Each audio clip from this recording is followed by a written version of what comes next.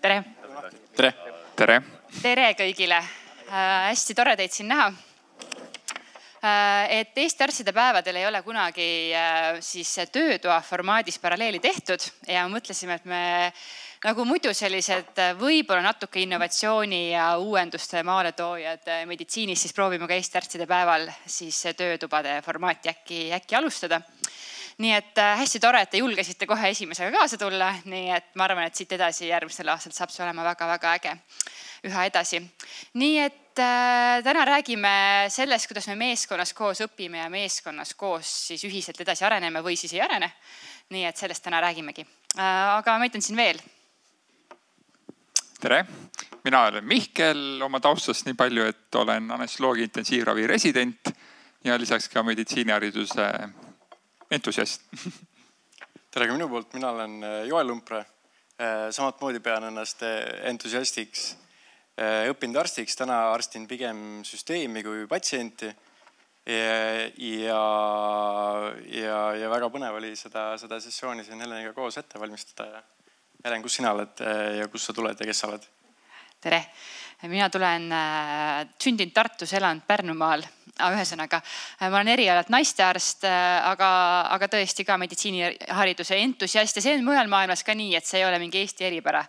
Et mujal maailmas samamoodi need, kes meditsiiniharidusega aga sellisel moel tegelevad, on väga paljuski maailmas siis entusiastid, kes seda oma kliinilise töö ja muu töö kõrvalt teevad.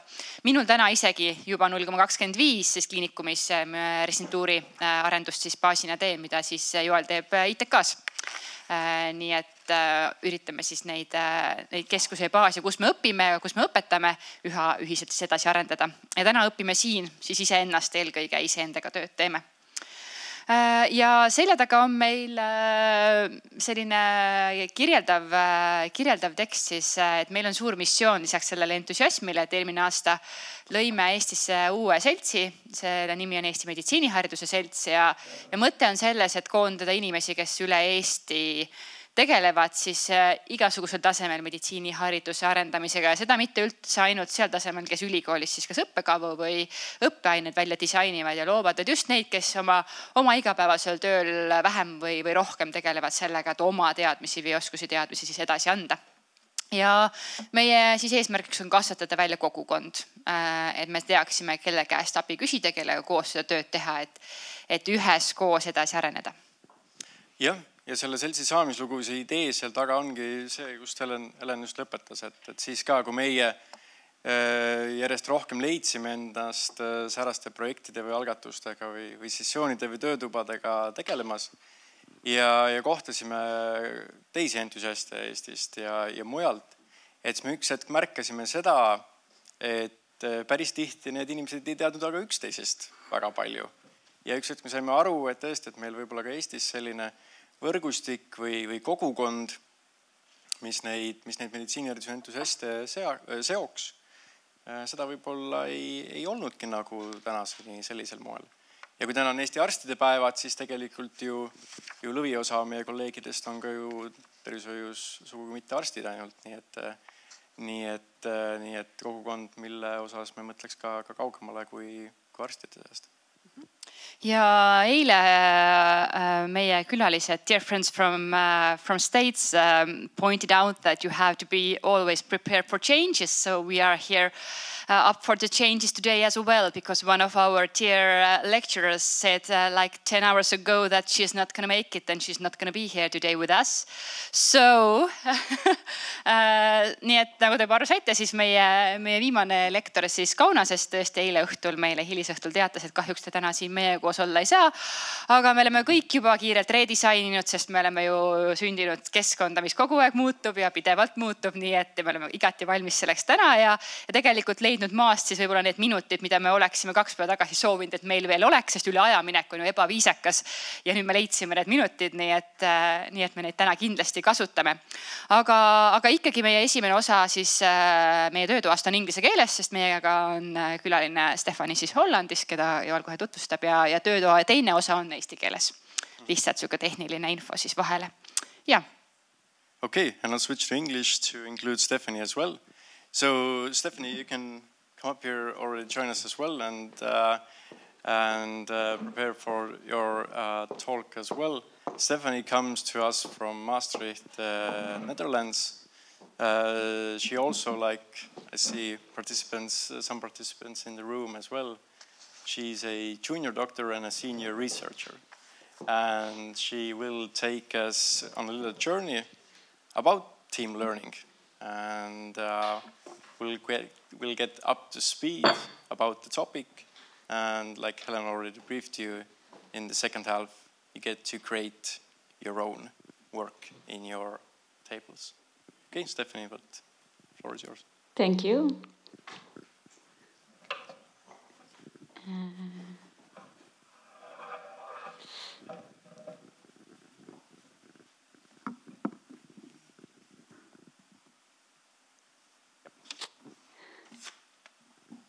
Sinu, meeskond, oskab, õppida.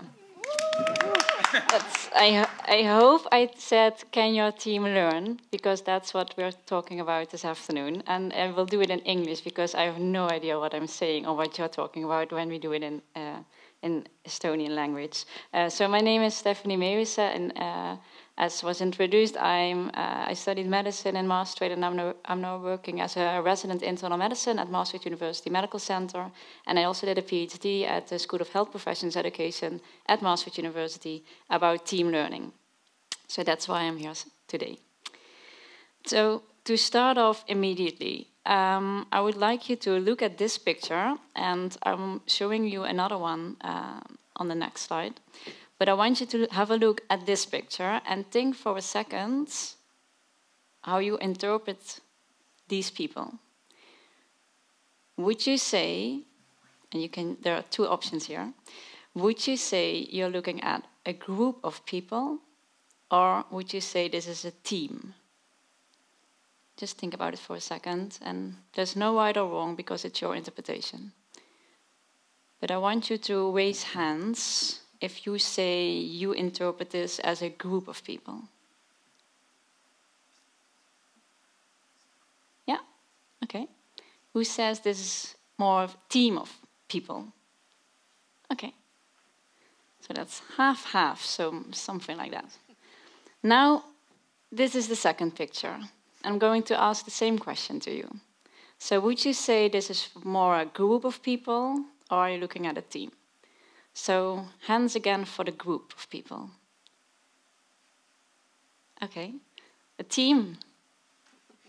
Okay, voila. Can I ask someone why? Why you would say this is a team, for sure? Anyone? Or a common goal. A common goal? Yeah, very good. Everyone knows what other people are doing at the same time. They know what the others are doing? Mm-hmm. They must rely on each other. Yeah, very good. Okay, well, 10 points. They indeed have the same responsibility. They are accountable for each other, and they also feel like they belong to each other. And you can see as well that they are belonging to each other. So they are an entity, sort of as a group, but they're more than a group. They're really a team indeed. And the other picture. You could say it's a team, but you could also say it's just some random individuals sitting together, working with their own individual goal. Maybe like students having their own individual goal and still working together. But a group is not always a team, but a team is a group, but it's more than a group actually. So you are absolutely right. It's how I interpreted it as well. This is really a team. They need each other. So the question is, in our daily practice in healthcare, are we working as a group or are we working as a team? Sometimes I think in healthcare, what we often do is when we work together with our own disciplines or our own professions, we work the way the Pac-Mans are working on the left. So they work from their own monodisciplinary team, working together with people that are like you. You can also work in a more multidisciplinary way. That's the Pac-Man group in the second Pac-Man group. And then they try to actually put together the different disciplines or professions to create something that, well, they at least worked on together, but it's not as fully integrated as the third Pac-Man group, which is more an interdisciplinary group of team. So they really work in a way that they really accommodate and they accumulate each other's expertises and they put it together to create something new. And I think that's important, and that's what I want to talk about today as well. But what you often see when you put different people together is that because people have different experiences or different thoughts or different ideas, it can end in a conflict because people might think differently and go in a different direction. And if you don't talk to each other, it will end up, well, wrong, especially if it ends in a more personal way. It can get hostile, and that's really a negative conflict. But when people come together and talk about their different ideas and perspectives, you can actually find out a way to get things done, to find a solution that you alone would have never thought of before. And that's the power of a discussion, and that's what we call constructive conflicts. I will talk about that later also, but remember there's a really big difference between a conflict, which is really strictly negative, and it's often emotional, hostile, personal, or a constructive conflict, which is about the content and talking about, well, not about personal things or whatever, but really about content, content side of things. So learning and working together is not new. Like I think in healthcare, we work together a lot, but there's not much research done so far. But in areas like business and management, lots of literature is already there, and lots of studies have been conducted about working together. And what they found is that it's really not about who is in the team, but it's about how they are working together. So it's really about how people behave and interact that makes a success, and not the different backgrounds of people that you put in the team. And one of the researchers that did a lot of research on that is Amy Edmondson, a Harvard business professor. And she called it team learning. Because team learning, again, is about the interaction between people. And you can recognize it by certain behaviors that happen in a team, patterns in discourses, so the way people talk. And it's about talking and behaviors that you can recognize it. And it aims to create, but also to sort of maintain a collective cognition. So it's really about new ideas, new perspectives around things that lead to better results for you as an individual, for your team, but also for the organization as a whole. And this sounds maybe a bit abstract, but what I'm doing right now is that I'm sharing my expertise and my knowledge.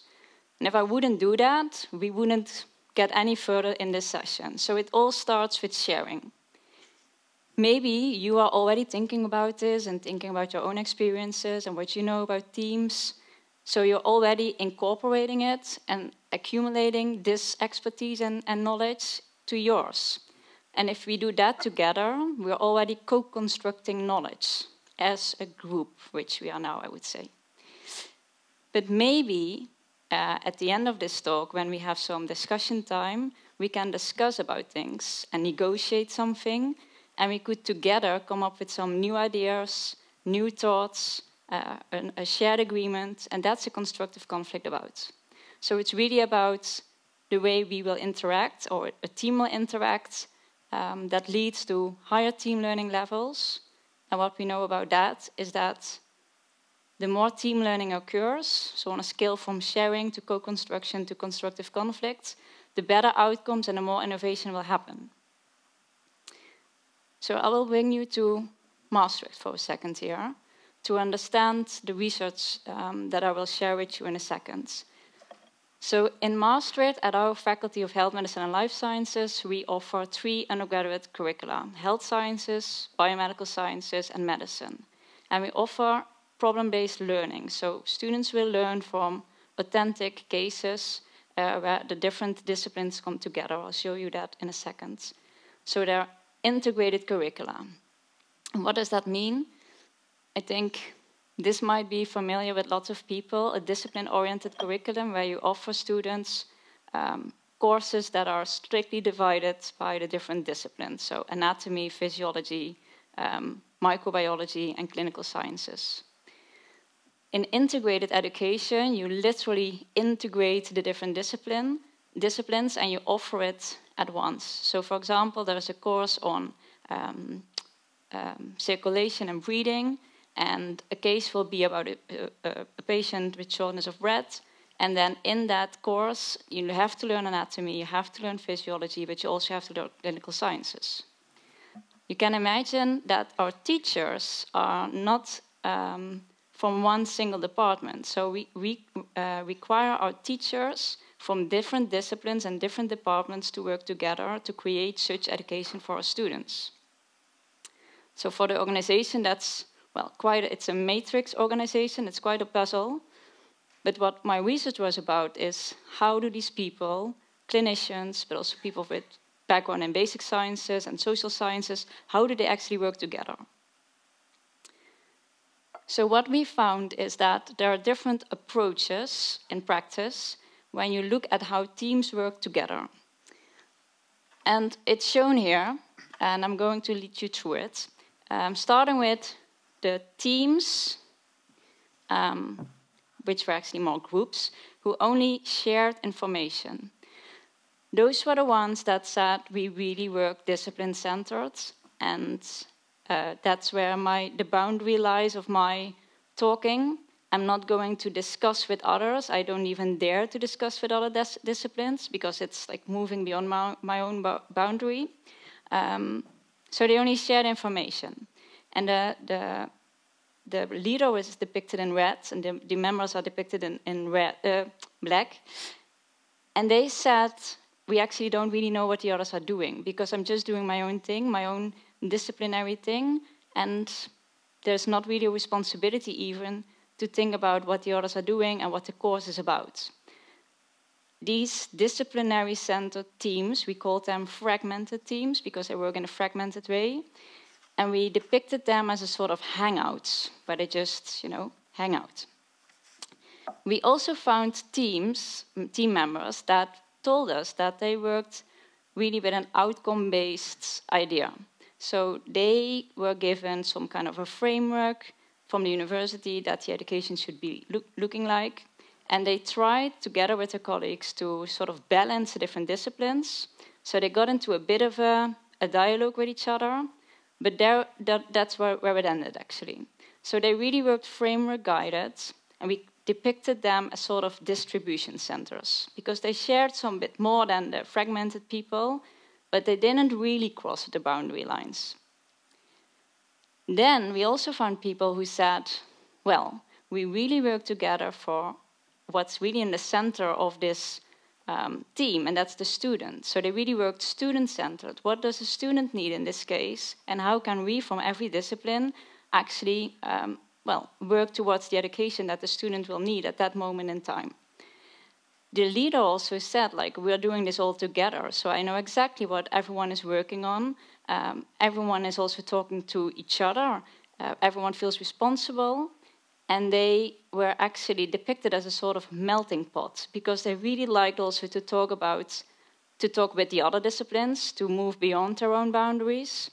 And they felt really satisfied with the work that they actually created, with the innovative ideas about education they created.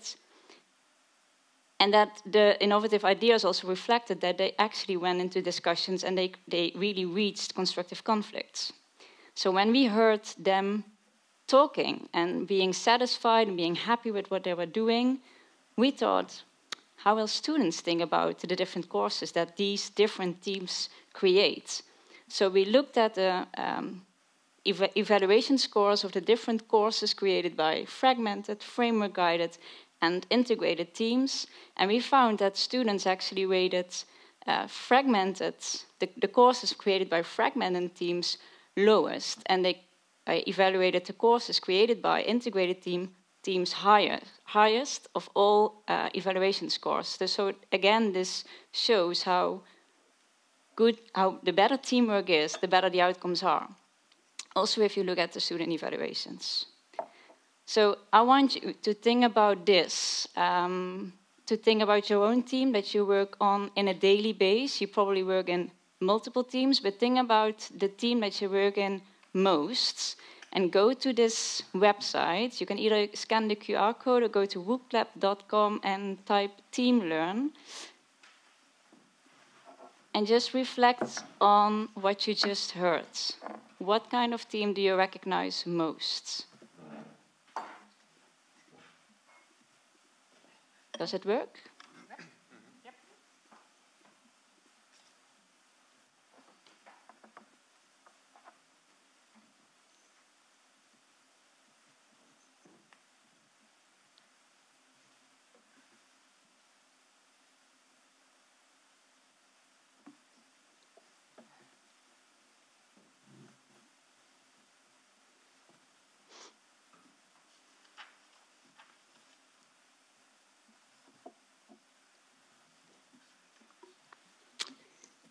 Okay, the results are coming in, and yeah, what can we say? You have it all, I would say.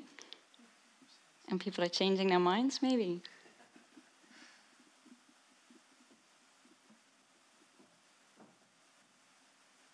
See some people still voting.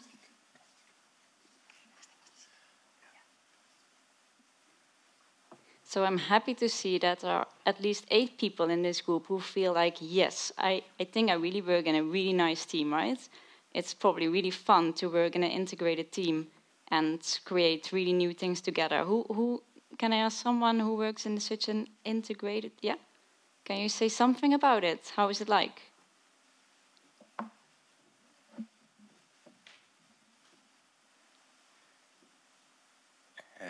We still have to wait for the results, but this is my everyday work routine.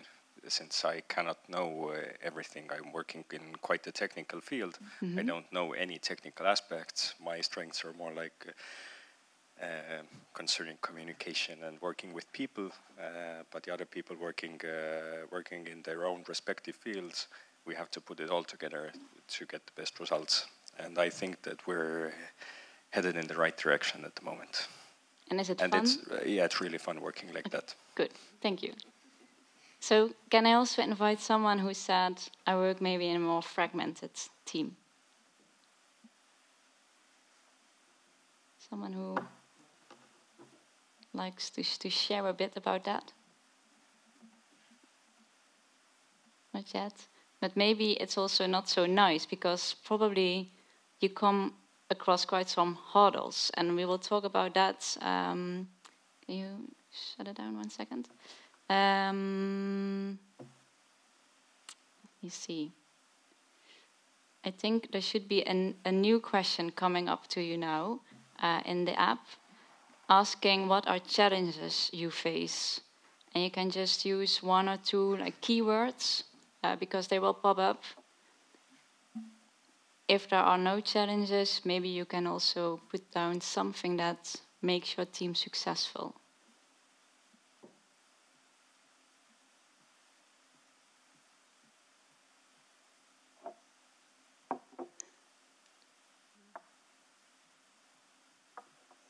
I think the word ego is getting popular already.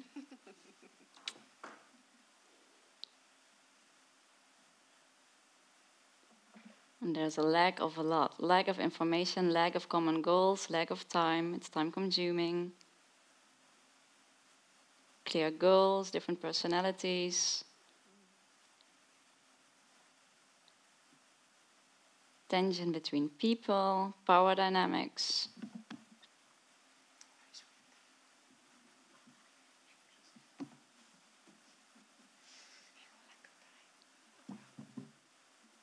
I saw chaos somewhere, but this is also chaos at the moment, right? Yeah.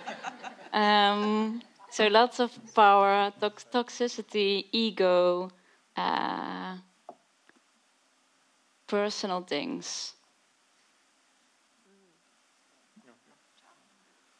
Well, quite some challenges still, right? We can close this one.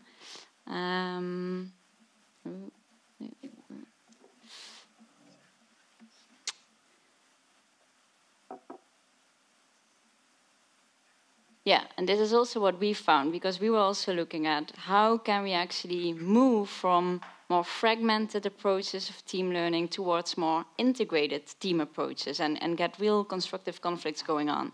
And what we found is that it indeed has to do with some personal things, especially like some attributes, personal attributes, tendencies, so people have to be willing to work with each other. They also should be motivated to do what they're doing.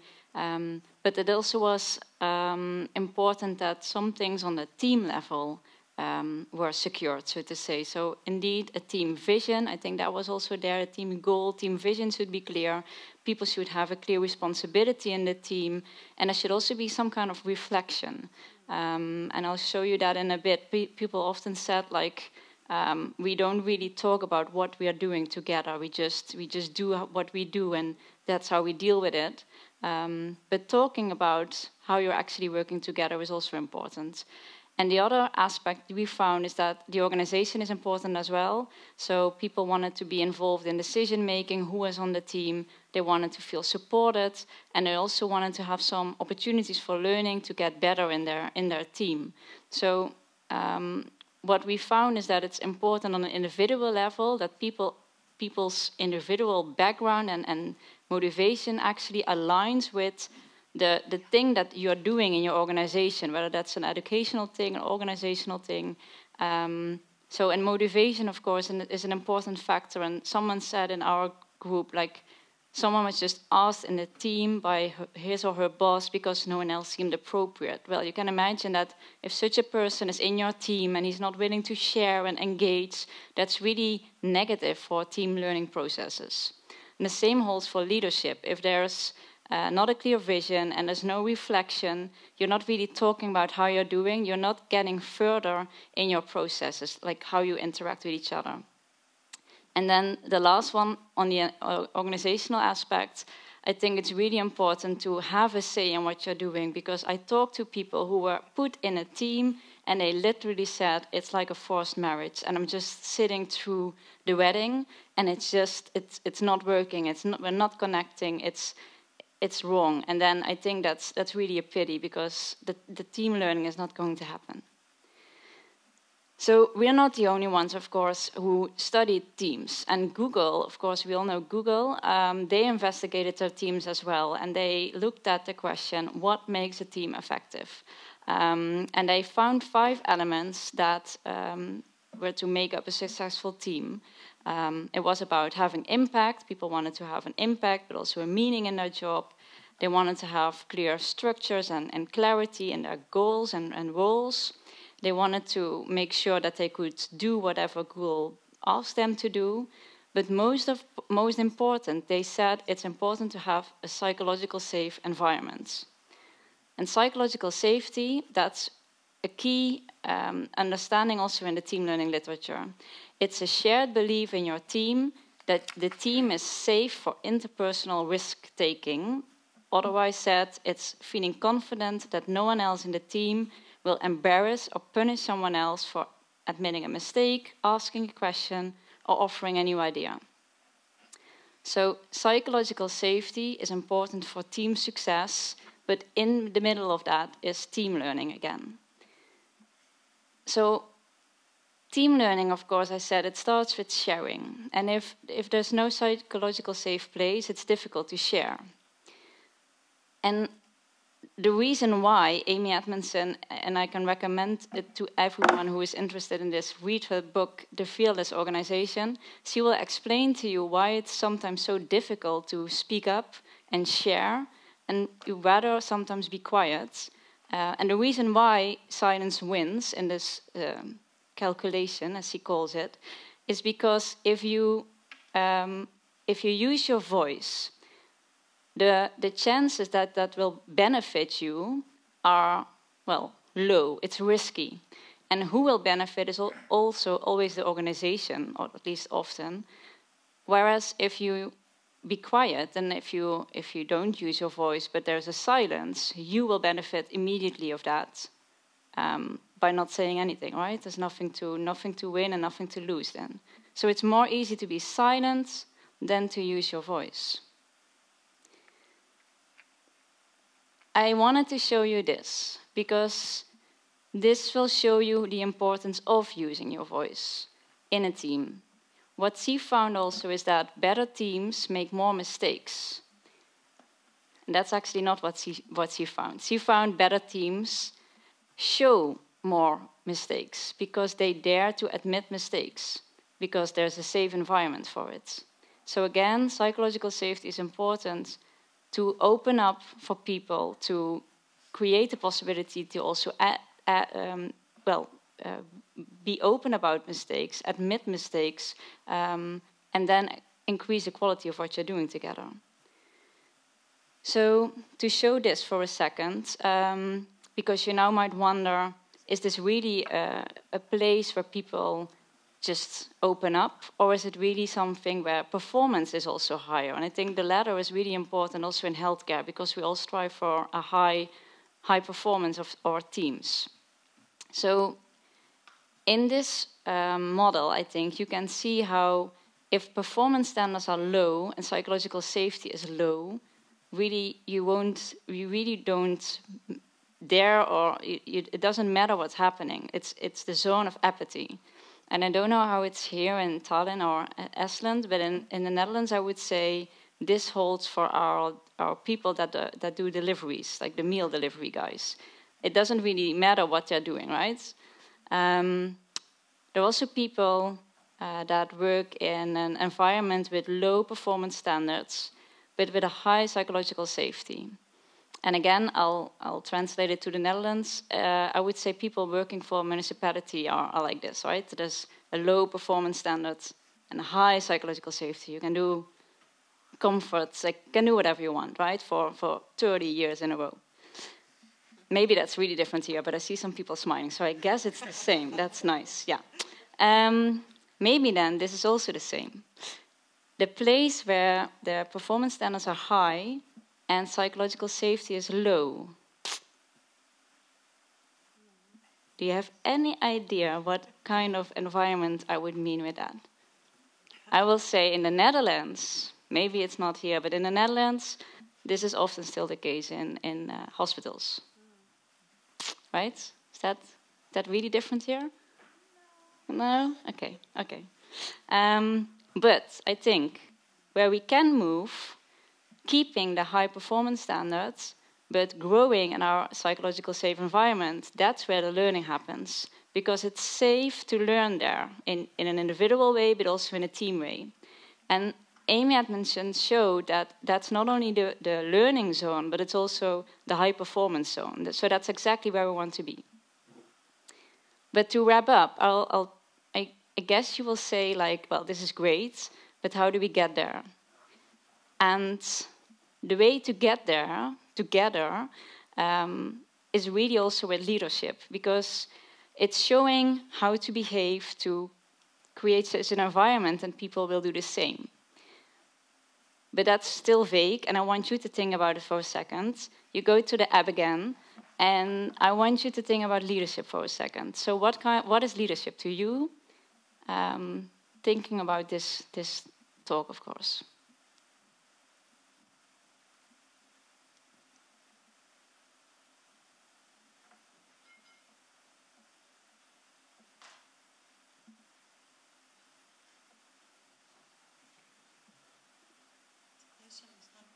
Oh, then I have to switch my screen. Sorry. You still see the words? Yeah, now it's good.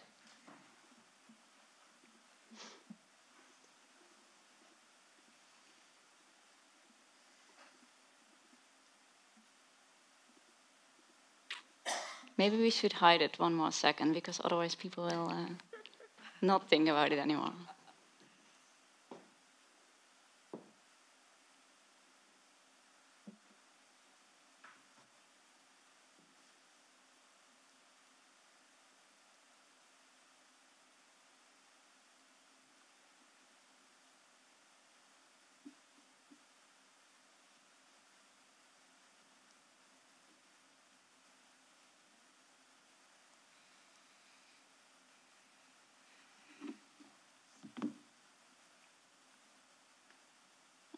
You can show it now.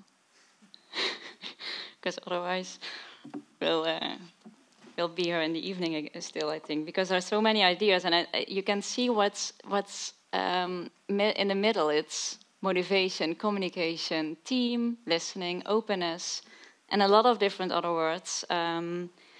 Love for people, I like that. Empowerment, attention, support, clear vision, friendly but honest. And I also see authority. I saw captain of the ship.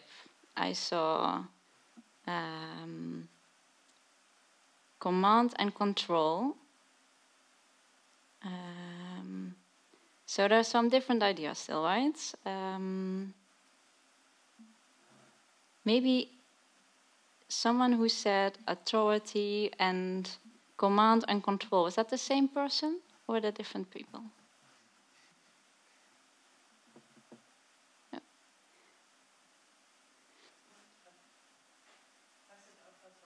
Yeah? Can you explain?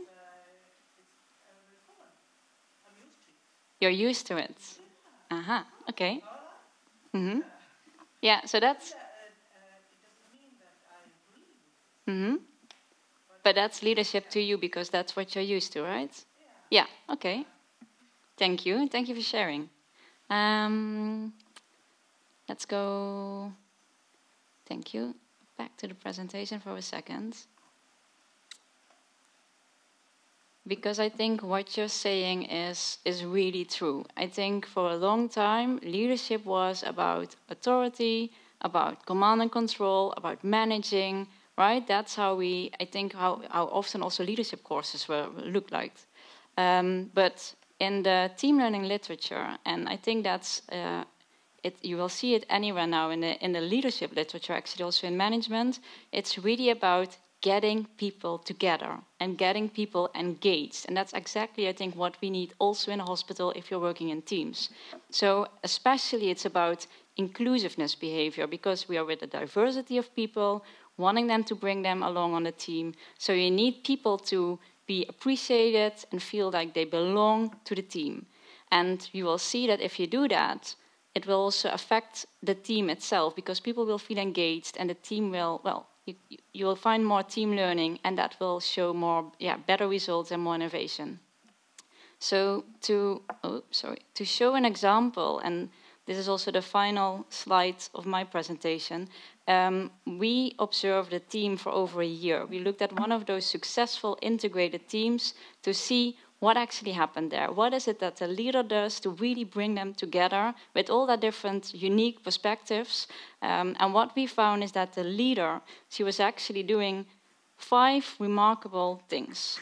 The first one is not maybe that remarkable, but she was coordinating very well. And she was coordinating exactly what people had to do. So it was task-centered, but it was also person-centered. So she knew who was in her team, who was good in something, who liked to do something, and she was also very explicit in this. So she said to people, this is what needs to be done. I think you like to do that.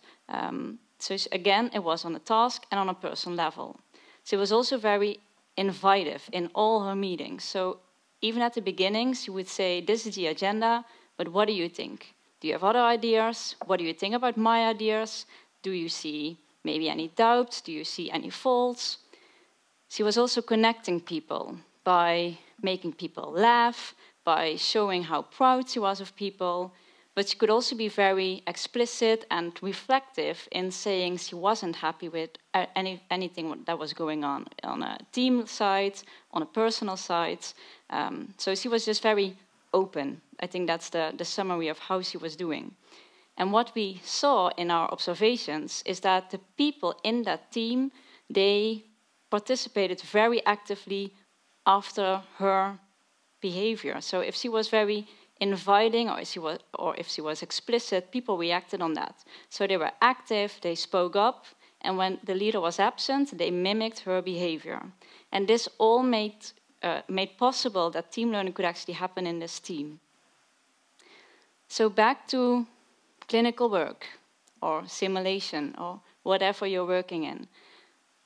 I hope this talk and the practice after this talk will help you to think about how you can move forward with team learning to create a psychological safe place and think about leadership and your own role in that for the teams you're working in.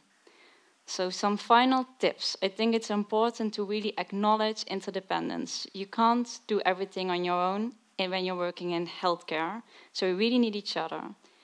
And important for that is that you try to reduce hierarchy, the power dynamics that were already put by someone on the screen before, and create that safe environment for people. So create an inviting atmosphere where people feel engaged, so your teamwork will happen. And if you have any questions for me, you can come to me after this talk or email me or visit Maastricht. Thank you.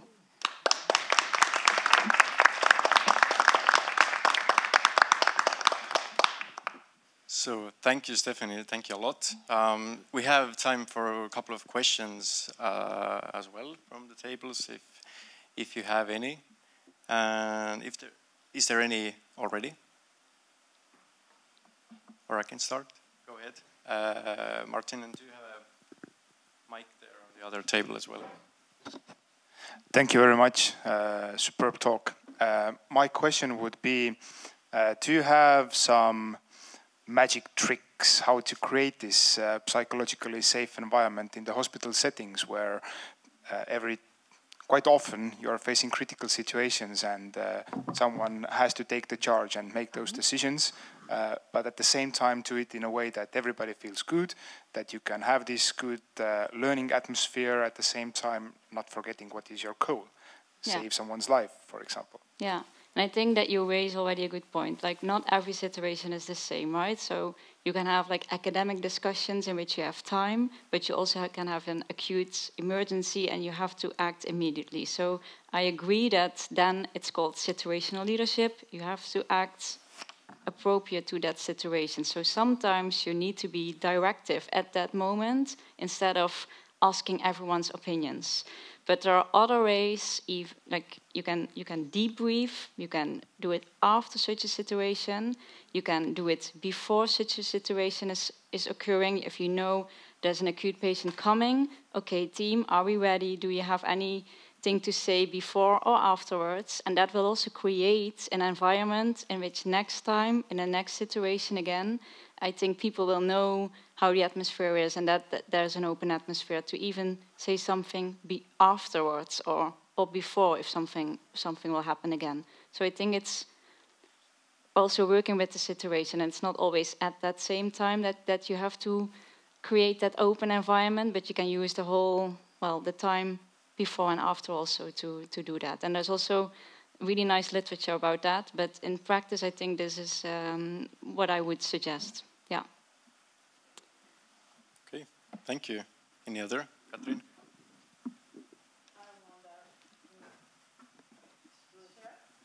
I do hear you. I'm thinking about the teamwork when in the occasion that every day a new team is going to coming together and starting work. I mean operation rooms. How can teamwork magic the magic happens. Magic of this situation every day, new teams coming together. Yeah. And that's of course how practice works, right? So there are many people, but every day there's a new team. And I think you're absolutely right. I think that's difficult because then there's not maybe the safety is not there yet, right? You have to invest in it every day again. But I do believe a culture is very important. A culture where people know that in this organization where I'm working, this is how we behave and this is how we interact with each other. I think culture and leadership are still keywords in how to achieve this. But also invest in it every day. So you can be a leader yourself, I would say, to invite others again, to ask them, like, what do you think about this today? Do you have any things you're thinking about, you're dealing with, you're doubting about today, what we're doing? So I think if people will behave like how I just showed you can behave, it can also be something contagious, like you're infectious. Like you can also try to let people do the same as you, and then in that culture, I think such interaction can really be a new norm instead of the authority. Yeah, the authority and the leadership you earlier spoke about. I think this can be the new norm. Yeah. Sometimes it seems that we just should cope with the reality. One day is worse, the other day is better, because it seems a mission impossible. You know what I mean? Yeah. Yeah, but I also think times are changing, right? And I think a lot of the authority that was maybe that we're used to for a long time. I think many people don't maybe tolerate that anymore, or they get scared, they get out. So I think times are changing, and we can make a change. That's giving me energy, actually. So I hope we can really make a change together. Yeah. Yeah, Paul. Thank you for this excellent presentation. I have a very serious concern about this very safe team environments. It's about people who are going to abuse it and start to behave inappropriately, and it's very difficult to control them in a safe environment for the others. If one person starts to take advantage of this situation and behave inappropriately. And what do you mean with inappropriate behavior? What kind of things are you thinking about? I mean, people are different, and if they think that they can say whatever they want in a time whenever they want, and try to express their feelings whenever they want. But at least if people share it, you can get into a conversation about it, right? So you can talk about maybe how it's inappropriate, if it is really inappropriate, I don't know. But if people don't share it, they might think it and talk about it with others. But if they share it, you can actually talk about it and maybe find a solution together about this behavior or whatever they are talking about. So I think still getting into a conversation is more magical than keeping yourself silent. But if I can expand on the question, maybe if we take the example of simulation, where usually in the scenario we make a contract of what happens here stays here. I think it might be something that Maria thought about as well. If somebody actually goes around and uses that information in conflict with that agreement, can that happen? Have you encountered that happening in a high-performing team? No, and actually I also still believe that if people share it and you talk about it, you can like solve it in your team or group. And if it's really a safe place, you don't have to like go beyond the team and talk to others about it, because you talked about it, right? And talking about it together, even if it's a bit of a difficult thing that occurred, is always better than not talk about it and leaving it going home with it and whatever. So I think talking about it in your team is really the most important thing you can do still. Yeah. Joel, can I add? The way I understood is, for example, in your situation, what you described, it was the constructive conflict. But if you create this system where you build a team to solve constructively those conflicts, but you have someone who constantly goes into the conflicts and doesn't learn and doesn't adapt, so provoking new and new conflicts. So did you look or do you have any good examples from the literature how to deal with that? With like a bad apple, you mean? A bit like that? Yeah. Okay, now I understand. Yeah, let's just call it the way it is. Okay. Well, I think that's difficult. And I think that leader in the group or in the team that we were following, she really took someone apart and she spoke to someone in person, private, about how she was not happy with how things were going. And I also heard, we did lots of interviews, and I did hear people say, but those weren't people who worked in integrated approaches, but the more unsafe places. They just waited for some of those team members to move out of the team. And then when a new person came in, they said, oh, now we can have a better team. And they just waited. But I still believe, talk to someone, because it won't change if you don't do anything. Yeah. Maybe I will just make one comment here. I think one of the problem is that we talk about it in the coffee rooms, that we know that we have the bad apple somewhere, but that bad apple is not in the room. And we talk about it, and then like we all hear it and we think and we laugh about it, and then it's about like a joke for us. And when the bad apple comes into the room, everybody's like, nothing here. Yep. Oh, no, nothing here. No. And then I have some of the times asked from my colleagues that, okay, could you just stop here? I see there's a problem, but have you talked with him or her about it? It's like, how I'm gonna go and doing that? He's like, and then we have always come up with that with you all, that there is always two persons in this conflict, because if the one who thinks that he or her is the bad apple, then the bad apple also should have ears, right? Ears, and she could hear us, right? So it's not only one way. So we might say that there's a problem, but also we have to, everybody else would have to practice our ears and to be able to hear the others that we are sharing to us, whoever we are. It doesn't matter how we're leaders or we're just a cleaning lady, we have to hear. We're just having simulation this day in Tartu, and then you said that there is like crisis in the room and then you have to take the leadership, but we came up that sometimes maybe the cleaning lady will know that the scalpel is not there, run there, it's there, because she knows, she cleans up the scenery, she knows where it is, but nobody asked or like hears it. So even in these situations, the solution might come in very, very wide range from the room. So communication, hearing each other, like we say here. But could you go on? Thank you for Stephanie.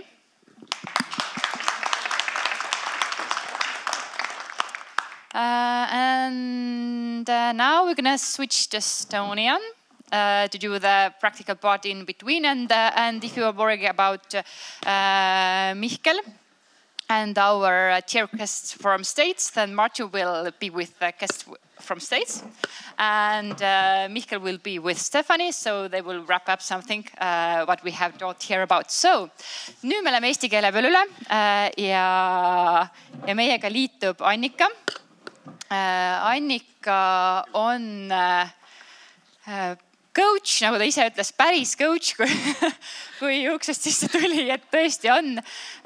Ja kui meie siin töötame oma igapäevase töö kõrvalt sellega, et me tahaksime nii-öelda areneda ja toetada üksteist arengus ja üha paremaks saada, siis mõtle, ta teeb seda iga päev, see ongi tema töö, nii lahe. Ja Annika on õppinud andragoogikat ja võib-olla nagu oskab meid siin täna siis ruumis mõjutama hakata. Me veel ei tea, mis ta meiega tegema hakkab, aga lähme kaasa. Nii et siit edasi siis Annika juhib seda kõike, meie proovime siis järge hoida. Ja minul on siukese kellakene, et kui te seda kuulete, siis see on osa sellest mängust, eks ma ei võtnud seda niisama kaasa, teed siukest häält. Kuulsite, jah? Ma saan valida kõrgemat. Selle kohta öeldi, et ära seda vajuta. Siis ma vajutan seda. Nii et kui Annika mulle märku annab, siis see heli annab teile märku selleks, et laused siis enam vähem hakata seal pool lõpetama. Võt, aga Annika, lava ja põrand on sinu ja kõik inimesed. Aitäh ja tere tulemast teile kõigile ja tegelikult Stefani suur tänu sulle, sest see, millest ta rääkis, mu kõrv niimoodi puhkas, ma tundsin, et vau, minu teema, minu inimesed, ma kuidagi sulandun siia sisse väga hästi. Aga teate, te istute nii mõnusalt laudades ja vaadake, meil on tegelikult veel vabu laudu ka. Mul on siuke mõte, et kuna me tahaks teha siin väga hea töötoa, see tähendab seda, et ma tahan teid panna laudkondades koos mõtisklema, midagi koos ägedat tegema ja mul tekkis selline kurikaval mõte, et kas võiks tekkida laudkonniti nii, et ei oleks kõigepealt sõbrad oma vahel koos. Noh, me oleme omast tiimist ja mul on teiega mugava, näed, juba toimus liikumine. ilma, et ma midagi oleks öelnud.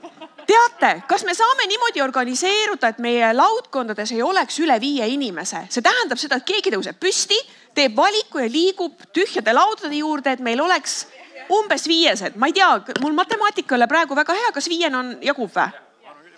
Kes tunneb vajadust tõusta ja tahta kokku saada nende inimestega, kellega ta ei ole veel mitte kunagi kohtunud? No mingi väike olukord ikka on, midagi saaks ikka segada. Teeme niimoodi, et teil on aega 10 sekundit selleks, et laudkond valida ja väike liikumine teha. Nii, see laud on lukus, siin on 5 olemas.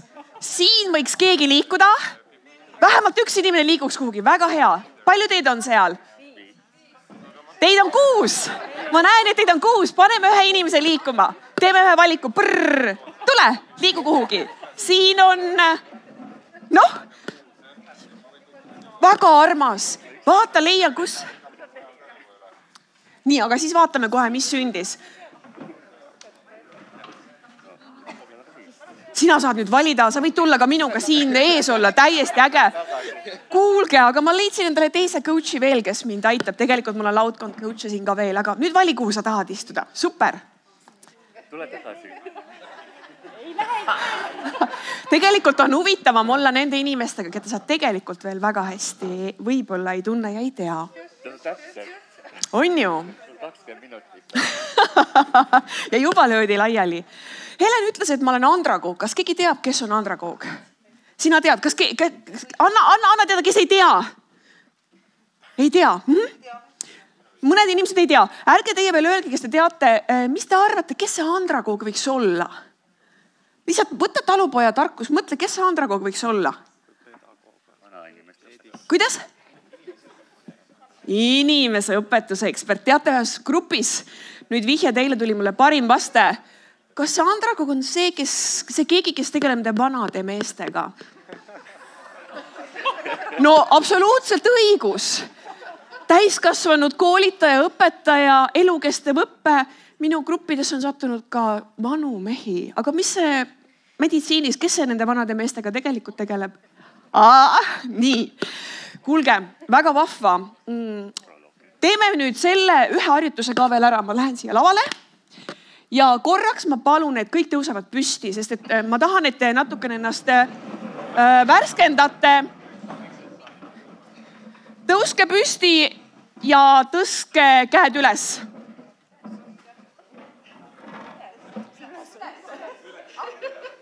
Tõuske püsti ja tõstke käed üles.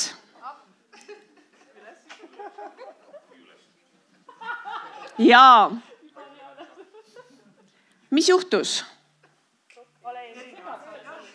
Mis tegi segadust?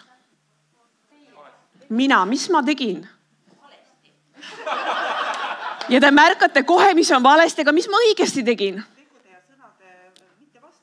Jaa, just. Ja vaadake, see on nüüd, võite alla lasta. Kes tegi kohe nii, nagu mina tegin?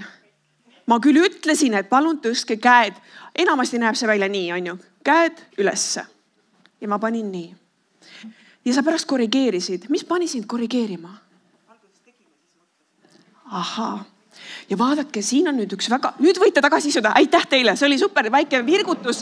Ja tegelikult teie peegelneuronid tegid kohe seda, mida tegi minu füüsis. Ja siis hakkasite kuulama, mida ta teeb ja mida ta räägib. Palun ka siin ja palun ka edaspidi oma meeskondades, majades, osakondades. Kuulake. Ja vaadake ka, milline on selle mõju, kuidas te räägite või see keegi teine, kes räägib, kuidas ta mõjub ja mida teeb see, mida ta räägib teiega. See on hästi oluline. Stefani rääkis ka, kui oluline on see, et me oleme kaasatud. Ta rääkis ka kaasavast juhtimisest. Coachiv lähenemine on ka kaasav lähenemine. Ja lisaks sellele, et ma olen andragogi coach, mul tegelikult on õnneks taskust võtta väga pikk juhtimiskogemus ka. Ma ei taha sellega siin hiilata, aga ma tean, millest ma nagu räägin, et olnud päris mitmete suurte ja väga suurte meeskondade liider. Aga aastast 2014 töötan igapäevaselt inimestega üks ühele ja meeskondadega, et aidata neil õnnestuda, aidata neil õppida üheskoos, areneda, kasvada ja saada paremaks. Ja mulle ääretult meeldis see, millest Stefani nagu rääkis, aga see kurbus tuli minusse, kui te ütlesite, mis tegelikult teil igapäevaelus nagu toimub ja ma tahaks aidata ja kutsuda teid koos endaga looma paremat keskkonda. Seal, kus te ise olete, nendega, kellega te koos olete. Ja no mul seesama, mis see oli siis? Mis Apple see oli? Very bad apple. No ja igal pool on need very bad apple'id. See Jim Collins ütleb ka, et õiged inimesed võiksid olla bussis. Aga kas see bad apple teab, et ta on bad apple? Kas meil on kultuur, et me räägime asjadest? Ja mul tekkis nagu kohe selline kiusatus teile öelda, et kas te olete kokku leppinud viisi, kuidas te tegelikult koos töötate ja toimite? Kas te räägite nendest asjadest? Kas te küsite küsimusi, kuidas on okei toimida? Mina tahan teilt küsida küsimusi ja ma täna midagi peaaegu ei õpeta, ma tahaks teiega koos visata midagi õhku. Sest teate, kas te sellist toredat teadlast teate nagu Greta Arro? Üksikud käed tõusevad. Uurige, ta uurib õppimist. Te kõik olete õppinud, te olete käinud põhikoolis, keskkoolis, kõrgkoolis, võib-olla isegi mitmes. Aga kuidas me õpime? Õppimine ei ole see, et ekspert, kes teab, näitab, kuidas asjad on. Siis on eksperdi aju on aktiivne. Teie aju on passiivne, te kuulate. Ei toimu õppimist. Kui sina oled ekspert, siis ära viska oma mudelit, teadmist inimestele, et võtke nüüd, hakkake elama selle järgi. Vaid küsi nende käest. Aga mis see sinu jaoks tähendab? Pane nende aju aktiivseks. Pärast hiljem eksperdina näite, et vaata, aga mul on ka siin üks mudel, kuidas võiks tegelikult toimida, eks? Ehk et õppimine toimub siis, kui sina hakkad ise konstrueerima seda teadmist. Ja täna me hakkame seda teiega koos tegema. Ja kuidas seda siis viia ka pärast oma meeskondadesse ja tiimidesse. Ma ei ole alati nii lennukas, nagu ma praegu teile tundun. Ma võin olla üsna selline vaikne ja tagasihoidlik ka, aga ma tahaks kuidagi teid praegu siin hetkel käivitada. Ja nüüd teeme sellise mängu. Teil on laudkond ja ma loodan, et suhteliselt võõrad olete te üksteisele. Aga kui te olete täiesti tuttavad, siis mäng sobib teile ka. Kes teab, mis see meie tänase töötoa teema oli? Tuletage mulle meelde. Õppimine meeskonnas. Jah, kuidas meeskonnas koos õppida? Ja nüüd palun, teil on aega 2 minutit laudkonnas ja te peate saama tuttavaks oma vahel. Õppida ei saa võõraste inimestega. Oli see usalduse ruum. Kas te mäletate, Stefani rääkis usaldusest? Aga kuidas saada tuttavaks? Mitte niisama. Minu nimi on Annika. Ja kui ma nüüd tutvustaksin laudkonnas ennast, siis palun tee seda sellisena, et mõtle ühele väärtussõnale, mis kirjeldab kuidagi koos õppimist. Ja see väärtussõna peaks algama sinu eesnime eestähega. Annika, avatud, loomulikult. Ja mingi väärtussõna iseenda kohta ja palun 2 minutit igas laudkonnas, saage tuttavaks, sumisege nüüd. Ja tooge see väärtussõna ülesse.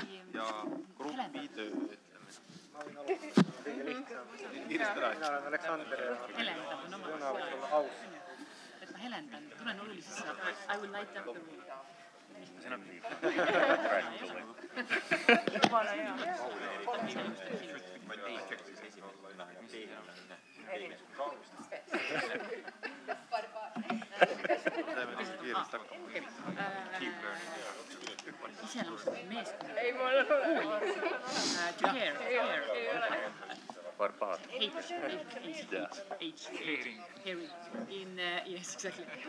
In Estonian, it's the same, the beginning of the word as to take care, to care from the people. So I take this hoolima. Nutikamad panevad sõnad kirja ka.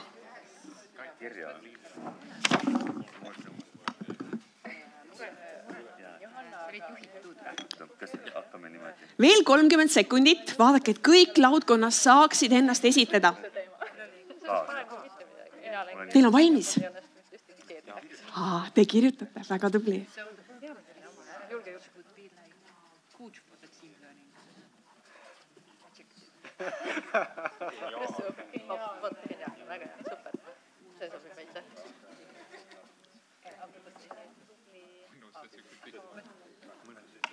Päris.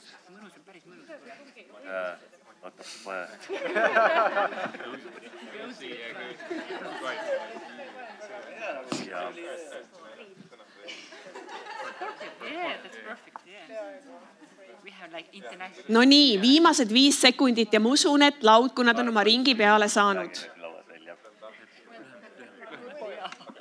Kas oli ju huvitav harjutus? Te saite... Kas mina vilisen või? Kas te saite? Sa tantsid kella. Mõtlesin, et mul hakkas kõrvus vilisema. Palun, iga laudkond ütleb, et mis eriline sõna sulle kõlama jäi. Mida te kuulsite? Millest inimesed rääkisid? Palun visake see sõna õhku. Nii äge oleks kuulda. Seal on juba energia üleval. Palun, mis teie sõna oli? Barbaarsusetu. Barbaarsusetu, vaadake. Vau! Nii, aitäh, super. Mis teil oli? Ma kuulsin ka, et väga põnev. Midagi... Geniaalne. Vaadake, barbaarsuseta geniaalne. Siin on 2 inimest, kelle nimed algavad pehme tähega, aga nad võivad olla väga kõvad. Kuidas teil seal? Meil oli siis nii, et me oleme ingliskeelne grupp. Jah. Ja meil tuli siis selline nagu joint. Joint. Okei. Väga lahe, aitäh. Kas teil keegi tõlgib teid, eks? Okei, väga hea. Good. Mis teil tuli siin? Kõlama jäi meeskond, aga väga tugeva vastuse tekitas ka eesrindlik. Sest Martinid, Mihklid ja muud olid meeskondlikult seest, aga eesrindlik. Aitäh. Ja teil? Grupitöö. Vau. Ka pehmelt G. Väga hea. Või oli ka tugev grupitöö? Vahest võib grupitöö tugev ka olla, on ju? Jaa. Kannatlik kuule. Jaa. Näete, kuulamine grupid. Suurepärane, aitäh. Ja teil? Mõnus. No mõnus peab ka olema. Kuulge vahva, aga nüüd olete te tuttavaks saanud. Stefani ka ütles, et kui oluline on tegelikult me tunneksime üksteist ja me oleksime sellises turvalises ruumis. Et koos mõelda, koos õppima hakata, uusi mingisuguseid mõtteid käivitama hakata. Ja nüüd teie laudadel on töölehed. Näete sellised. Ühekordne leht. Ja te võite nüüd ise, see vist on üks ülejääne, ma võtan korraks. Te võite nüüd ise otsustada, et kas mõni pehme täht või eriti geniaalne inimene teie lauas võiks olla näiteks laudkonna eestvedaja või keegi ta vabatahtlikult ilma mingi täheta või, aga võiks olla tore, et teil on keegi, kes natukene seda protsessi juhiks. Ma juhendan ette ka, aga kellegil võiks olla justkui natukene selline sisemine motivatsioon ja drive võtta nagu vastutust ja käivitada teisi inimesi ja kuidagi hoida seda protsessi käigus. Leidke omavahel keegi, kes on valmis seda instruktsiooniga jälgima. Ja meie loomulikult taustaks toetame ka ja ajaliselt ka. Aga mida me palume teil nüüd teha, on see vahvad laudkonnad ja grupitöö tegijad. Ma palun teil nüüd igas laudkonnas mõtestada, ma näitan kohe tehniliselt ette ka, mõtestage koos, mis tähendab teie jaoks meeskonnas koos õppimine. Ja vaadake, kuidas me seda mõtestame on nii, et ma väga loodan ja soovin, et igaüks saab sõna, iga mõtted oleks kuuldud. Iga laudkonnas osaleja mõtted, mida tähendab sinu jaoks meeskonnas koos õppimine. Sa ei pea mõtlema välja seda akadeemilist lähenemist, vaid mõtle nii, mis see sinu jaoks tähendab. Ja igalt osalejalt võiks saada kirja 2 mõtet. Ja on keegi, kes kirjutab, on keegi, kes seda protsessi juhib, annab kellelegi sõna. Palun sina, Annika, palun sina, Helen. Et keegi juhiks seda grupiprotsessi. Ja teil on üks selline suurem valge paber. Ja teil on laual markerid. Nüüd on aeg, kus te saaksite neid mõtteid jagada, mis tähendab sinu jaoks meeskonnas koos õppimine ja pange need paberile kirja. Ja me anname teile selleks aega 10 minutit. Ja aeg läheb käima nüüd. Palun väga põnev. Ja saame 3 dimensioonides lahendused.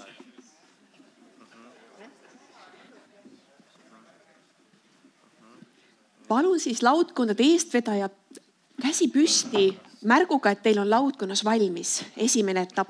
Nii, väga hea. Ja viimane laudkond jõuab meile ka kohe järgi. Nüüd palun teie tähelepanu ja me läheme teise etappi juurde. Aga see esimene etapp on ääretult oluline, sest seal oli teie kõigi mõtted kuulda, võetud. Igaüks sai jagada ja te valisite 3 olulist.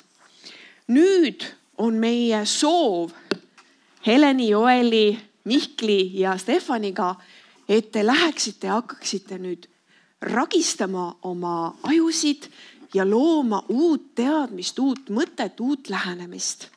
Ja mõte on siis selles, et sellele eelnevale tuginedes, mis te juba laudkonnas kätte saite ja ka oma igapäevaelu, tööpraktika ja muude kokkupuutepunktide osas võtaksite kogu selle teadmise nüüd kokku ja looksite üheskoos sellise väga hea teie jaoks sobiva meeskonnas koos õppimise mudeli, mida saaks ka igapäevatöös rakendada. Ja pange tähele, kui ma ütlen mudel, siis sina ise saad aru, mis teie jaoks mudel tähendab. See võib-olla on mingisugune joonistus, see võib-olla mingi jutupunktide asi, see on midagi sellist, millest teie ise aru saate, aga mis on olulised selleks, et aidata ja mõista kõigil ühtemoodi, mis tähendab koos õppimine ja mis võib-olla sammud seal võiksid olla. Jah? Ja me tahaks, et te oma loovuse paneksite käima, et võib-olla isegi mõelda nii, kuidas ma varem ei ole mõelnud. Kui kõik asjaolud võimaldaksid, aga me saame proovida. Jah, ehk et milline võiks olla selline teile sobiv ideaalne meeskonnas õppimise mudel, mida ka igapäeva töös saaks, võiks ja te tahaksite rakendada. Ja nüüd on niiviisi, et laudkonna eestvedaja võiks olla see ärgitaja ka, mõelge koos ja teil on nüüd teine valge paber. See mudel visuaalina, jutupunktide või skeemina peaks sündima siis selle teise suurema tühja paberi peale. Te võite joonistada, te võite mida iganes teha ja me anname teile aega 15 minutit selleks mudeli loomiseks. Ja pange tähele, see mudel on tinglik, te ise saate aru, mis teie mudel teie jaoks tähendab. Ta võib olla sümbol, ta võib olla mingi metafoor, mida iganes ja palun.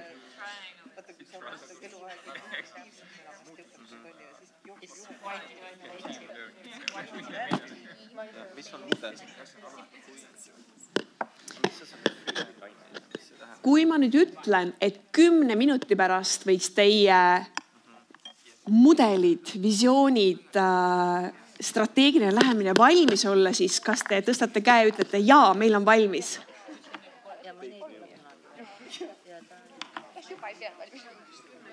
Jaa. Nüüd, head osalejad, me oleme jõudnud etappi tähega C. Ja nüüd on see kõige magusam koht, sest kui midagi koos on ajusid ragistades õpitud, millenigi on jõutud, siis kõige olulisem on seda ka jagada. Ja jagada seda teadmist ka nende laudkondadega, kes teevad teistsugust tiimitööd, aga nemad saaksid ka meiega samas ruumis koos olla. Et nüüd toimub siis jagamine ja selline kaasamise koht, kus me väga palume, et iga laudkond hästi austavalt ja süvenenult kuulaks, mida teistel laudkondadel on jagada. Ja meil on siis kokku 1, 2, 3, 4, 5, 6 täieliku uue disainiga õpistrateegiat või mudelit, mida igapäeva ellu kaasa võtta. Ja nüüd mul on selline küsimus, et kuidas me tahame seda tööd teha, on see, et Joelil on telefon, ta tuleb teie juurde, ta zoomib ja me saame suurelt ekraanilt siis näha, mida iga laudkond on teinud. Ja palun nüüd otsustage, kes laudkonnas on valmis jagama seda, et me anname teile aega 2,5 minutit iga laudkonna kohta. Te ei pea seda kõike kasutama, aga kui te tahate, see võimalus teil on. Sest tavaliselt me tahaksime oma loodust rohkem rääkida. Aga me hoiame aega 2,5 minutit laudkonna kohta ja kes tahab olla esimene, käed püsti, me paneme kohe järjekorra paika, kes esinema hakkab. Jaa, number 1 on siin, kes on teine? Teine, kes on kolmas? Kolmas, kes on neljas? Neljas, kes on 5? 5 ja 6, hurraa, selles järjekorras läheme. Ja Joel hoiab kaamerat ja palun. Kas mikrofoniga vist parem? Jaa, palun mikrofoniga. Nii, meie meeskonna siis kaunis joonistamis siis tulemus on teile näha. Ülemisel pildil siis need 3 olulisemat sõna, mis meie välja valisime, mis meie meelest nii-öelda meeskonnas õppimist iseloomustab ja siis me üritasime need sõnad siis sinna mudelisse sobitada ja meie mudel näeb välja sellise kuuma õhupallina, mis liigub eesmärgi suunas ja mida siis tagant tõukab motivatsioon ja inspiratsioon. Ja need 3 olulisemat sõna nagu suhtlemine, mitmekesisus ja turvaline keskkond on siis sellel kuuma õhupallil väljendatud ja joonistatud, et turvaliseks keskkonnaks on see korv, mis on ühendatud siis selle nii-öelda nööridega sinna õhupalli külge ja seal turvalises keskkonnas on näha 4 erineva taustaga inimest, kes siis nii-öelda toovad mitmekesisust sellesse meeskonda. Ja et selleks, et see meeskond töötaks, meie näeme, et see suhtlemine on hästi oluline, et nii selle turvalise keskkonna loomiseks kui ka selleks, et see mitmekesisus saaks üldse välja tulla ja et siis niimoodi ühiselt saaks ühise eesmärgi suunas liikuda. Vau! Üheks küsimuseks on aeg. Kas keegi mõnes teises laudkonnas tahab küsida või midagi täiendada või kuidagi head neile öelda midagi? Täiega, on ju? Super, Luks, aitäh teile. Laudkond number 2. Joel, siia palun. Keskele, jah? Nii. Ei saa ilma visuaalsete sekkumisteta. Ja ka füüsiliste sekkumisteta. Ja, et sisemine radioloog ärkas ikka ellu. Aga meie nimetame siis oma mudeli piparkoogi mudeliks.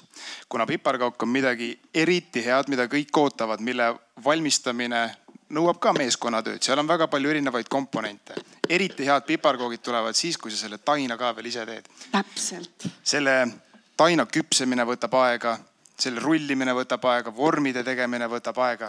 Ja kui see valmis saab, siis see on midagi tõeliselt maitsvat, mida kõik ootavad. Aga et see piparkoogi mudel ja see piparkook oleks siis tõepoolest nii hea, me väga hästi, õige suum, et selle piparkoogi südameks on tiim. Ehk inimesed peavad teadma, kes on nende tiimis. Ja seda tiimi juhib aju ehk visioon ja missioon. Peavad olema ühised eesmärgid, mida sa siis kas konkreetse muutuse, olukorra, probleemi lahendamiseks pead välja ütlema. Kõik tiimiliikmed peavad seda teadma. See kommunikatsioon algab peast, tuleb alla ja loomulikult on ka kahesuunaline. Ehk siis meie töövahendid, käed, jalad on kindlasti teadmiste jagamine ja tagasipeegeldus ehk siis reflektsioon. Ehk me analüüsime, kuidas ja mida me teeme ja teeme seda ka kahesuunaliselt. Ja see sama teadvustamine peab jõudma meie pähe tagasi. Teades oma tiimi, kus süda tuksub, tsirkulatsioon töötab ja liiguvad ka jalad, millele see tiim toetub. Ehk tugev meeskonnakultuur ja võrdne kaasamine, et kõik tunneksid, et nad on selle tiimi osad. Ja see tore visuaalne selgroog on siis loomulikult turvaline keskkond, millel seisab kogu see tiimi struktuur ja ümber vööna, mis seda tiimi ilusti ühel teel hoiab, on siis kommunikatsioon, mis siis käsi jalgu sünkroonis, vahel ka mitte sünkroonis liikuma paneb. Aga eesmärk on siis, et kui kõigil on visioon teada, ühised eesmärgid saavutatakse.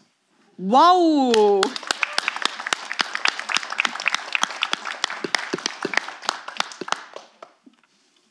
Kas te tahate neilt midagi juurde küsida? selle südame kohta või nende liikuvate sünkroonis käte kohta või see, mismoodi see aju seal visiooni ja missiooni paika paneb. Vau! Ma võib-olla selle südame kohta just nimelt ütleksingi, et mitte lihtsalt, et sa tead, kes su tiimis on, aga sa tead, mis on ka sinu tiimi tugevused ja nõrkused. Ehk sellega sa saad oma tiimi kõige efektiivsemalt rakendada. Inimesed teevad seda, milles nad on head, nad on selles efektiivsed, nad tunnevad ennast hästi ja õnnestumise protsent on oluliselt parem. Ja kas te kuulsite, kuidas saab üldse selline süsteem tekkida? See tainas tuleb ka ise teha. Aitäh teile, tehke neid tainaid seal, taignaid on vist eesti keeles õige, seal, kuhu te iganes lähete. Aitäh teile. Laudkond number 3, palun. Meil on siis selline 1-1. Meil on selline hästi platooniline mudel, et me kujutasime ette, et missugune siis õppimine võiks olla, et õppimine võiks olla siis mingisuguse, et see mudel võiks kirjeldada siis seda, et kuidas me nii-öelda jõuame kuskilt mingisugusest praegust situatsioonist, kus me praegu oleme, kuhugi, kus me tahaksime olla. Et see, kus me praegu oleme, on siis siin, et meil on näiteks mingisugune eesmärk vaja, mille käigus me peaksime kas muutma olemasolevaid praktikaid või õppima midagi uut, et seda tulevikus siis muuta. Ja kuhu me tahame saada, me tahame, et oleks ok. Väga hea. Ja selleks, et oleks ok, me siis tahame teada, kus me siis praegu oleme, et kas ei ole ok või kas on ok. Ja kui on ok, siis me olemegi juba siin kohe tagasi. Nii. Aga kui ei ole ok, siis me peaksime selgeks saama, et miks ei ole ajurünnaku teel näiteks. Meil on ka teisi meetodeid välja pakutud, aga lihtsuse huvides me oleme jäänud hetkel selle juurde. Siis tehes selgeks, kus me oleme ja et ei ole ok, me siis hakkame süvendama. Me läheme laiali, jaotame rollid ja teeme nii-öelda detailsemalt selgeks, et mis vajaks muutmist või kuidas ja igal ühel on selles oma siis koht selles meeskonnas. Me tuleme uuesti kokku, jagame ja teeme vastavad muutused ja otsustame siis selle põhjal uuesti, kus me siis oleme. Ja kui nüüd selle esimese tsükli põhjal oleme saanud aru, et on ok, no siis me oleme jälle siin. Aga kui mitte, siis meil on võimalus minna uuesti ringile. Ja see ring võib kesta lõputult. Eriti, kui me midagi ei õpi. Laudkond number 3. Mida minimalistlikum, lihtsam, seda kergemini ja lihtsamini rakendatav ja teate, mida te praegu nähtavale tõite. Tegeliku coachiva lähenemise, kaasava lähenemise loogika. Kui ei ole ok, lähme ringiga uuesti ja see on selline lõputu protsess, aga kogu aeg ta parendab ja kogu aeg muudab midagi, kogu aeg on fun ja hea olla. Ja kui ei ole hea, siis lähme tagasi, süvendame ja vaatame, kuidas on. Super, aitäh teile, väga äge. Laudkond number 4. 1-1, 2-2. Nii, meie kevadine lillekene on siis kust me alustame? Me alustame sellest, et kui me arstiabis räägime meeskonna õppimisest, siis see on üks osa ainult meie tööst, eks ju, et see ei ole meie igapäevane, igahetkene roll, ja kui me tuleme kokku, et midagi koos õppida, siis meil peab olema see ühine eesmärk. Ja kuna meie rollid töö juures on ikkagi erinevad, siis meie sisend sinna ja meie huviobjektid võivad ka olla ka natukene erinevad, mida illustreerivad need värvilised rõngakesed, aga neil kindlasti on ühine osa ja see ühine eesmärk, kuhu me peaksime jõudma. Ja siin need mustad meeskonnaliikmed tähistavad siis igat meeskonnaliiget. Nad on siin pildi peal võrdsed, ehk et nende igaühe panus oleks võrdne. Mustad noolekesed näitavad seda, et need meeskonnaliikmed siis peaksid panustama kõik selle ühise eesmärgi saavutamisse ja lillad noolekesed siis tähistavad seda, et me samal ajal peame kuulama, mida teised meeskonnaliikmed räägivad, et uuesti panna enda poolt panus selle ühise eesmärgi saavutamiseks. Vau!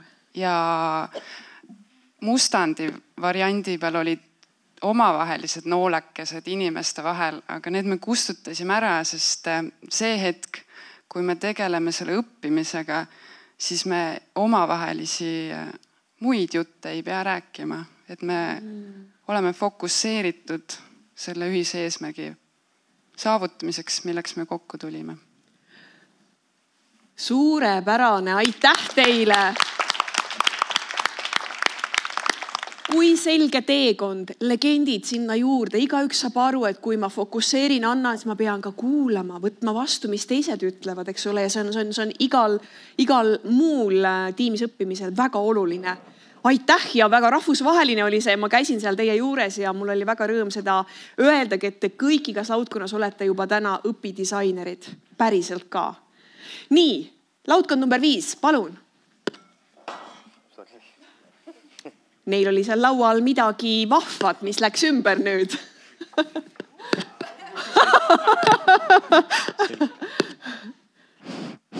Nii, see oli meie motivatsiooniallikas, mis laual oli. Just. Ühesõnaga, selles suhtes, et meie seda joonist ei saa kindlasti vaadata eraldiseisvana nendest sõnadest, mis siin üleval on. Et me küll valisime välja nii-öelda kolm terminit, mis meie jaoks võtavad kokku tiimis õppimise, milleks on siis ühine eesmärk, tagasiside ja koos tegutsemine, aga kõik need muud sõnad on seal ka täiesti nagu lahutamatult lõpmata olulised, ütleme niipidi siis. Aga see joonis, me ei pannud sellele nime, aga ma kardan, et see ainuke viis, kuidas see meelde jääb, on see, et see on kuldse vihma mudel. Ja selle põhisõnum siin on see, et nii-öelda taevastest kõrgustes on meie jaoks see nii-öelda kõike mattev ja kõike hõlmav ühine eesmärk. See siis aitab meid ka sinna kõrgustesse lõpuks viia. Aga kõige keskmes on siis see nii-öelda ühiselt, tihedalt, lähedaselt ja avatult nii-öelda koos toimiv meeskond, kus on siiski üks juht ka olemas, et nii-öelda see asi käimas hoida.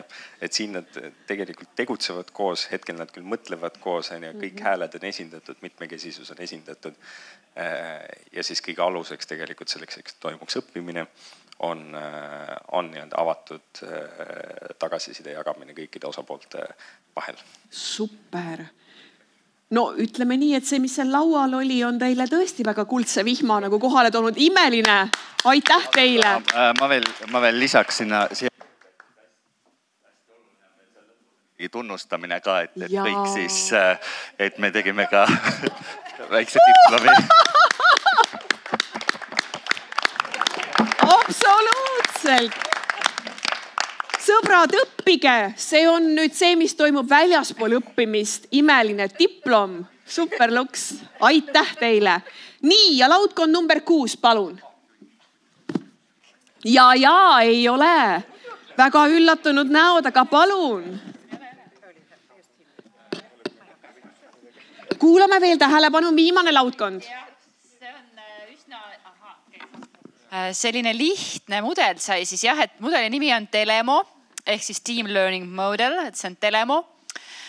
Ja seal on siis ühesõnaga kujundid, nagu te näete ja ühesõnaga alustame sellest ümmargusest või sellest välimisest ringist. See on oranži värvi, üks tugevamaid värve, mis on siis olemas. Ja selle nimi on siis encouraging leadership ehk siis see, mis meid väljaspoolt võiks hoida ja suunata ja meile selle keskkonna luua on siis meid toetav ja innustav siis juhtimine. Selle seest tuleb siis, mina kogu ütlen valesti, ütlen circle of life, aga ta oli siis meil circle of trust ehk siis usaldus. Usaldus on see, mis siis sinna sisse tekib ja mis raamistab siis kogu seda sisu. Seda aga ringi peab aga miski hoidma laiali selleks, et ring kokku ei vajuks.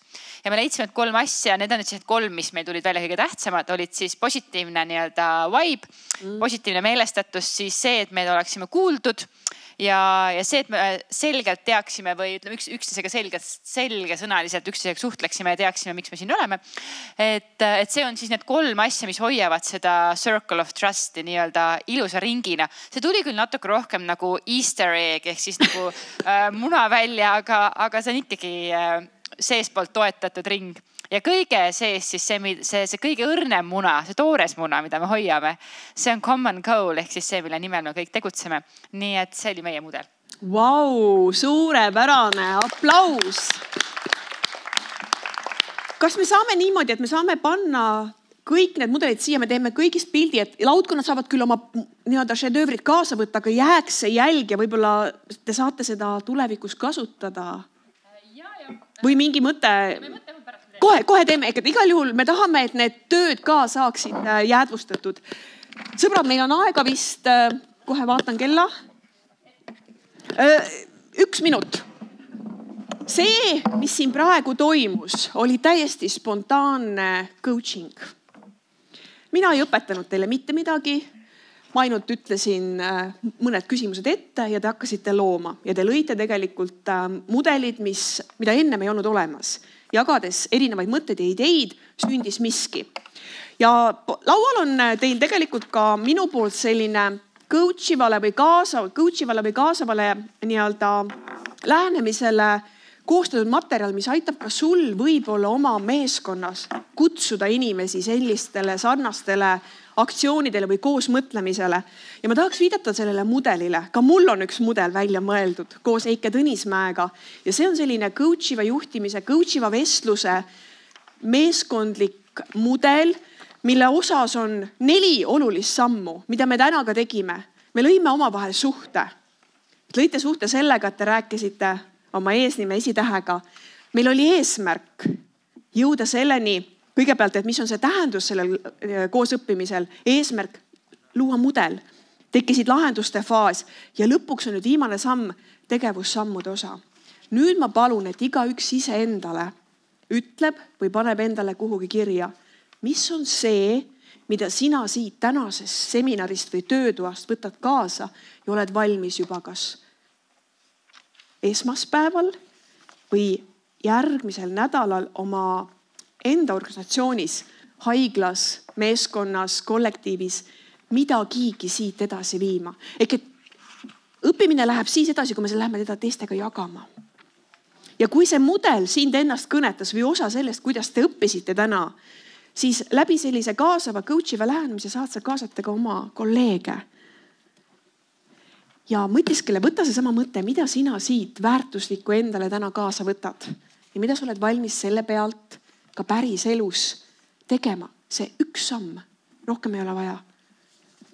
Alustame esimesest sammust.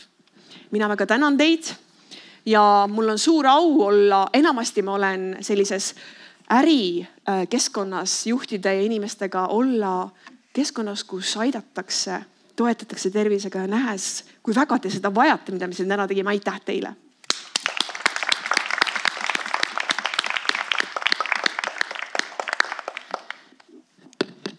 Aitäh ka meie poolt. Joel ajab mingit tehnilist asja seal. Et meil on mõned viimased asjad veel teile öelda. Esiteks, aitäh, et te tulite. Aitäh, et te sellest osa võtsite. Mulle endale väga sügavat muljet avaldas see kreatiivsus, mis siin tekkis nende jooniste tegemisel. Et mõtlesime, et anname valged paberid ja värvilised markerid ja ütleme, et tehke mis iganes te selle valge paberi peale teha tahate. Ja see oli väga äge, mis sealt tuli. Nii et mind ennast väga innustas see. Sa tahtsid Joel ka veel midagi öelda? Jaa. Et tegelikult see, mida te siin kogesite, et midagi sellist ootab meid või ootab meil ees veel, et kui te märkate seda, kui te vaatate seda programmi ja nagu me sisse juhatasime, et siis selle sessiooni korraldas või kutsus kokku Eesti Meditsiinihariduse Selts, et siis see organisatsioon ja et see võrgustik olekski meie kõigi ühistöö ja me kõik liiguks ühise eesmärgi poole, kes soovivad selles protsessis kaasa lüüa. Et siis ma anname teile ette ühe kuupäeva, et 22. september, kes tunneb, et soovib selles protsessis kaasa lüüa, on siis, ütleme selle kohta täna, siis Eesti Meditsiinihariduse Seltsi strateegiapäev. ja me kutsume seda sama protsessi, mida te siin võib-olla kiiruga saite läbi teha ja proovida. Kutsume teid siis seal seda seltsi ja seda võrgustikku koos looma ja koos käima tõmbame. Ja üks viis, kust neid ideid ja kust seda kõike kõige kergemini leida on www.meditsiiniharidus.ee.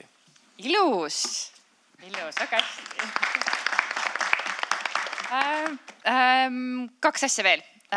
Me täname oma ettekandjaid ja siis pange ennast valmis, me teeme grupipildi ka, see on ühe hea meeskonnatöö lõputraditsioon, me võtame tööd kaasa, me mahume siia lavale ja lava ette igale poole ära, nii et me teeme seda ka veel, aga kõigepealt we would like to really thank our guests and Stephanie, please come here. So there is something sweet and nice from Estonia in the bag, of course. But something else as well, you know, Estonia is most of the time of the year dark. And the light just like came yesterday and it goes away tomorrow. So you are here for the perfect days. So, but if it's not so white outside, then there is a reflector earrings. And they are the bird of, what is the sparrow?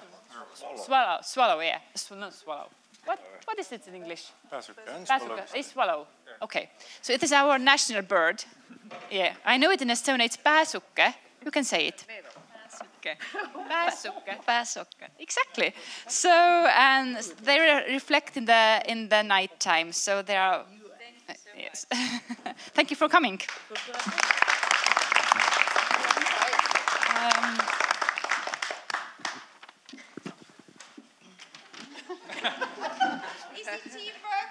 It's very good teamwork.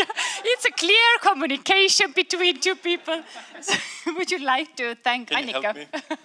Of course I can help you. Ja. Kui me seda sessiooni planeerima haksime, siis see, mida Annika ka just tegi, see demonstreerib Heleni julgust ja innovatiivsust ja tänu Heleni initsiatiivile me jõudsime Annikani. Kui sa ütlesid ka alguses, et seal on mina lennukalt teid juhtimas ja alustamas, siis meil on seda rohkem vaja. Nii et ära tõmba tagasi. Aitäh sulle. Aitäh. Suured tänud teile. Ma tõesti väga tänan, et meeskonnad on minu kirg päriselt ka. Ja ma teen juba 8 aastat tööd meeskondadega igapäevaselt ja ma ei tea, kas kirurge mõõdetakse ka tundides või? Mitu tundi ta on lõiganud? Tükid on lõiganud. Ta on tükki? Okei. Siis ma ei oska öelda. Coach'e mõõdetakse coach'ide maailmas tundide järgi. Et 2000 tundi ja natuke peale coach'ida. Ja ma teen seda edasi selle sama lennukusega. Aitäh teile. Järgmine kord ma võin teile öelda, mitu tükki ma olen teinud. Aitäh teile ja nautige seda, mida te täna siit õppisite. Võtke kaasa ja hoidke seda elusana, sest ainult nii ja tegelikult me muudame ja me coach'ide maailmas ütleme, muudame maailma üks vestlus korraga. Ma loodan, et see natukene midagi teie maailmas muutis. Ja Stefani poolt samamoodi. See, mida Stefani jagas. Aitäh teile. Aitäh teile, Helen. Aitäh, Joel, Mihkel, Stefani, Martin. Ma õppisin nimed selgeks. Jah, absoluutselt. Aitäh ja proovime siia nüüd tulla. Võtke oma tööd kaasa ja me mahume siia kõik. Me saame mõne tulega juurde panna või on tuledega hästi või?